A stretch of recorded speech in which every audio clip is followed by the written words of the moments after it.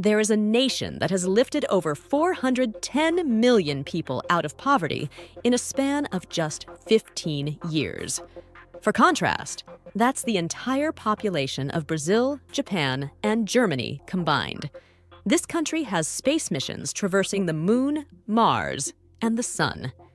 Its GDP has surged by 9-fold in the past 30 years, a growth rate leaving even the most advanced economies green with envy. A demographic force that's set to become the world's largest working-age population by 2027, a potential labor pool that eclipses the combined workforce of the US and Europe. If you are not living under a rock, then you must have already figured out that we are talking about India. Nestled at the fulcrum of Asia, India's ascendancy isn't just shaping its own destiny, but sculpting the very contours of the world's largest continent. From the skyscrapers of Mumbai to the agrarian heartlands of Punjab, this is a tale of urban metamorphosis and rural resurgence, a transformation that's echoing through every corner of this vast nation. Buckle up as we unravel the extraordinary narrative of India's rise, its opportunities, its challenges, and its undeniable impact on the world stage. Chapter 1. India's Past. In 1947, when India gained independence, it inherited an economy with a per capita income of a mere $90, lagging far behind the global average. From the scars of centuries-long colonial history, India decided to proceed with the license Raj, an era of stifling regulations. This meant that you'd need to have licenses from a plethora of license inspectors to do any sort of business. License Raj saw the government's hand extend into every facet of the economy. Red tape became the norm. Through the 60s and 70s, the License Raj stifled entrepreneurship, with over 80 licenses needed to start a business, effectively smothering innovation. This not only affected the private sector, but also impacted consumers greatly. To get a telephone connection at your home, you'd have to wait for years just to get your application approved. The situation to get a scooter or a car was even grimmer. It seemed like rather than gaining independence, India changed hands from being a colony of the British Raj to the License Raj. To make things worse, India started utilizing the Soviet-inspired 5-year plans to frame industrial policies and guide the nation's economic course. Profit became a dirty word to use. Massive state-owned enterprises burgeoned, shouldering the mantle of pivotal industries. Sectors such as aviation and banking that were previously open for private firms were nationalized. The situation was even worsening for agriculture, which, while employing over 2/3 of the population, yet contributed less than 1/5 to the GDP, highlighting a profound productivity gap. A vast population of farmers either did not have any land of their own or were toiling on fragmented lands. Condition was so dire that late Indian Prime Minister Lal Bahadur Shastri appealed to the citizens to sacrifice one meal every day so that the nation can avoid a potential food crisis. On top of all this, continuous wars with its neighbors, Pakistan and China, and the subsequent influx of millions of refugees from Tibet and Bangladesh, erstwhile East Pakistan, put an incessant burden on already thin and stretched national resources. For close to 40 years from its independence, India kept its borders shut for foreign companies and investments, hoping that its state-run enterprises would rise up to fill the gap. But that didn't happen. The public sector companies, realizing they were a monopoly, became extremely notorious for sitting over the same files for years. As a result, India started relying heavily on foreign imports for its survival. These imports included everything from wheat and rice to milk and heavy machinery. But without any consistent source of national income, soon enough, India found itself unable to pay up for these foreign goods. Its gold reserves started touching the red line.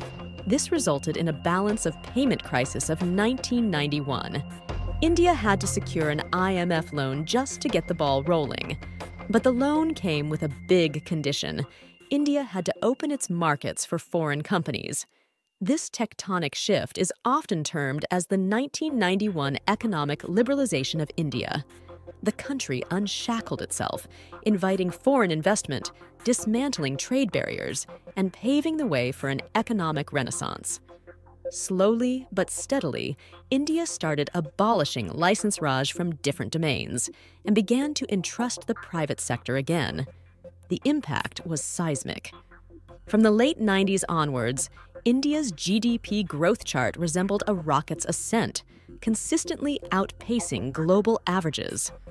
Over the next 2 decades, India's GDP growth rate surged from 5.5% to over 8%.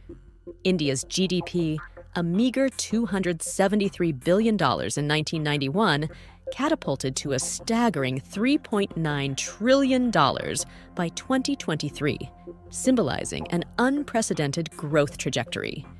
No sector played as much of a vital role to India's economic success as did the information technology sector. The IT revolution catapulted India onto the global stage. The IT sector started contributing over 8% to the GDP, with exports exceeding $150 billion annually, solidifying India's position as a global tech hub. A nation once known for its agrarian roots became a tech powerhouse, exporting software, innovation, and intellect.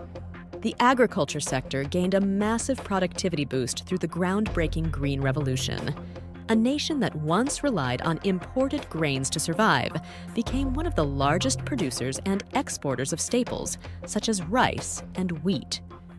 Through the advent of White Revolution, a nation that once was not able to feed itself became the largest producer of milk in the world. As India's influence was growing, it started finding itself courted by global leaders, courted for alliances, investments, and partnerships, while also navigating regional rivalries and historic tensions. Chapter 2. India's Present. In 2022, India surged forward with an astounding 9% GDP growth rate, catapulting it among the fastest-growing economies worldwide. Today, India stands as the world's 5th largest economy, poised to become 3rd largest by 2030. Let's analyze some facts and figures to understand why India's economy is booming. The heart of this growth is the services sector of the country. Service sector commands over 60% of India's GDP, marking its dominance in the global services industry. Don't get confused. Service sector is not just about software development and customer service. It's about the entire spectrum, from finance to healthcare, entertainment to e-commerce. Next up is India's technological prowess. According to NASSCOM, the IT sector in India reached a revenue of $194 billion in 2022. Third in line is the thriving startups ecosystem in India. Startups are sprouting like never before, propelling the country into the global tech limelight. India has emerged as the 3rd largest startup ecosystem globally, with over 55,000 startups. It's a hub for innovation and entrepreneurship, fostering technological advancements. The NASSCOM Zinnov Startup Ecosystem Report 2021 highlights that India added over 1,600 startups in 2020, despite the challenges posed by the pandemic. Up fourth, we have the nation's demographics. With nearly 65% of the population below the age of 35, India possesses a potent demographic dividend. As per the World Economic Forum, India's demographic advantage could add 2% to its GDP growth annually for the next 2 decades. And that's not all. With over 700 million internet users, India also boasts one of the largest online populations globally. This widespread access to technology has also enabled digital transformation across industries. Let's also not forget the $100 billion plus remittance that India receives annually from its NRI population every year. Lastly, we have the financial sector, which has witnessed significant expansion, with a well-regulated banking system and a thriving stock market. This has provided the necessary financial infrastructure for investment and growth. The Reserve Bank of India reported that India's banking sector's total assets amounted to over $180 billion in the financial year 2020-21. We should also keep in mind that India's rise isn't only confined to its borders. It's intricately woven into the global supply chain. The Made in India tag reverberates across industries worldwide. The Ministry of Commerce and Industry, Government of India, reported that India's total merchandise exports in 2020-21 stood at approximately $290 billion, indicating its substantial role in global trade. Yet, beneath this veneer of prosperity, deep fissures still persist. Just like the positive sides, let's also uncover major areas where India still needs to make significant improvements. First up is income inequality. India has one of the highest levels of income inequality globally.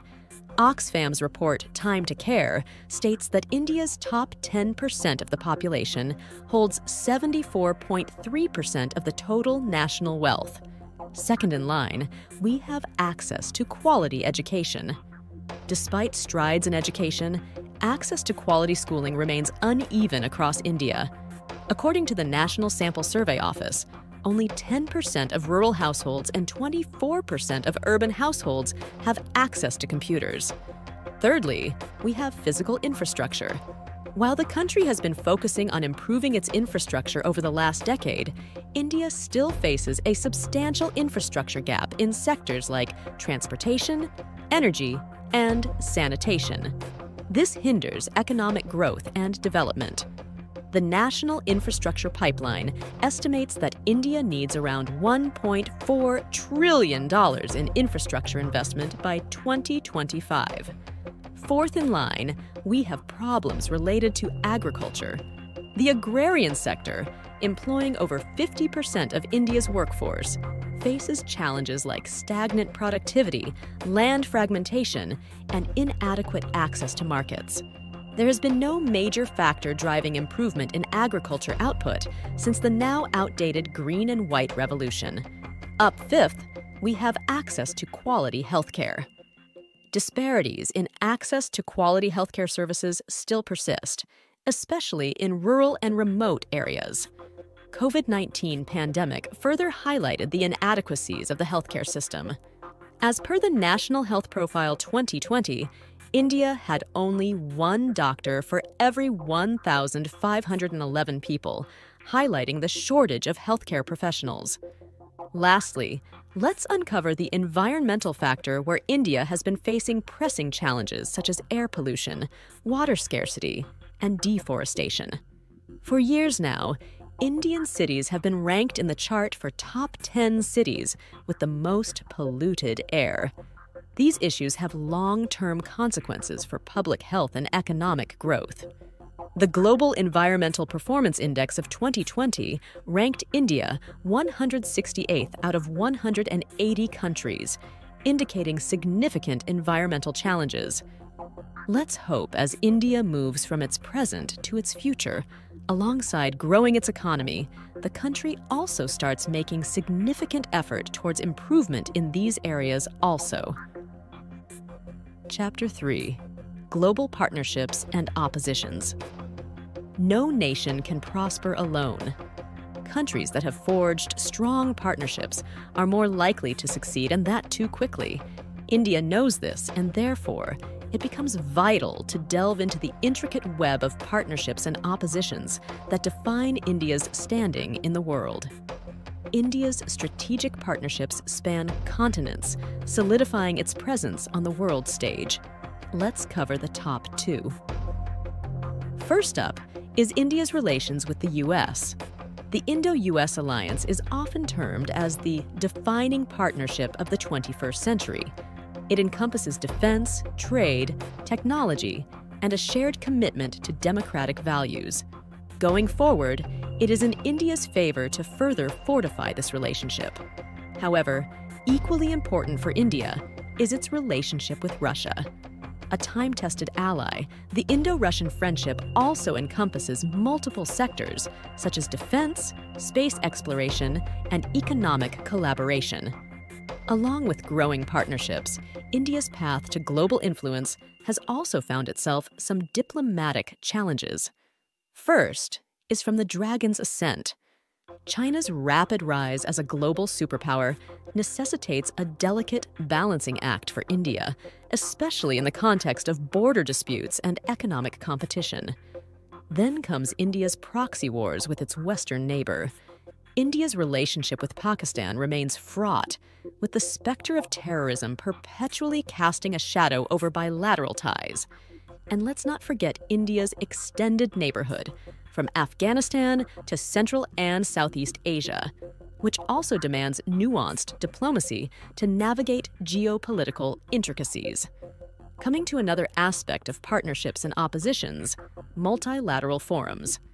Moving forward, India cannot rely only on bilateral relationships. It should also give increased weightage to the different multilateral organizations and alliances that it is a part of.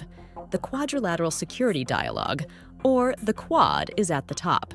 Quad brings together India, the US, Japan, and Australia to foster regional stability, economic growth, and democratic values.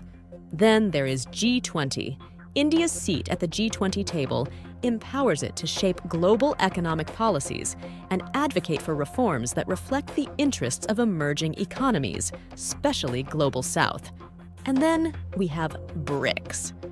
As a member of BRICS, India participates in a grouping that represents over 40% of the world's population, offering immense economic potential and a platform for South-South cooperation. BRICS also gives a platform for India to have tough but necessary dialogues with China. Let's also not forget other alliances that have lost their charm in recent years, but still attract a lot of political clout.